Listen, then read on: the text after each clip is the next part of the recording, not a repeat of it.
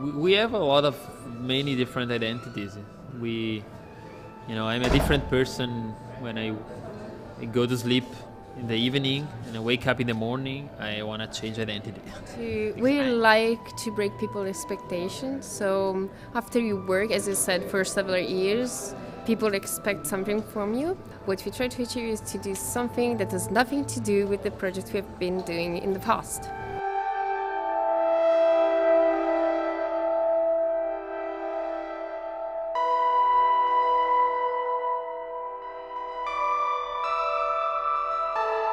I think this is our favorite piece in the show.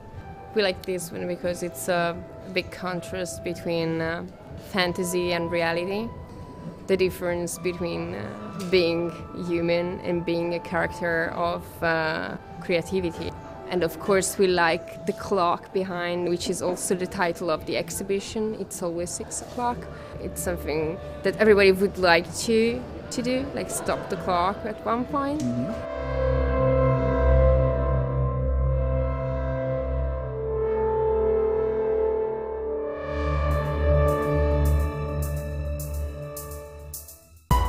According to most people, it seems like they take for granted that a mask is there to hide you. You put a mask in order to hide your real identity.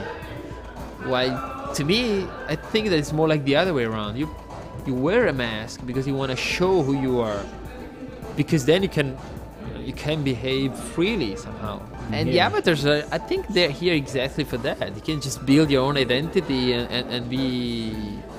And look like and behave the way you would like to do in real life, so-called real life. That's very liberating.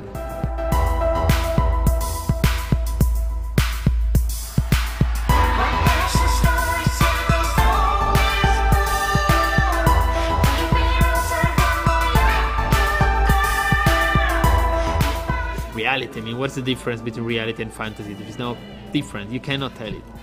People pretend they can tell the difference, and then these crazy people that cannot tell the difference, but I think like it's the other way around. And avatars and characters and people from this fantasy imagination, imaginary worlds they come from something that's totally in the mind. And then the same goes with the video game. It's mediated, but it's as much real because there's real people involved, and fantasies too. Isn't Mickey Mouse real, actual? Those guys is raising much more interest and money and shaping reality much more than me and you together and all of the people in here and probably the whole country. Since the exhibition starts with Mickey, the end is again with Mickey Mouse, and apparently we came up with the conclusion that the first work is about like creativity and fantasy that somehow outlives human being.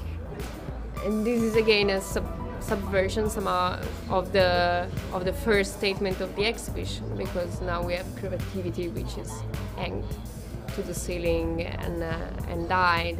Maybe the whole exhibition is about taking like easy interpretation as if they were the right interpretation.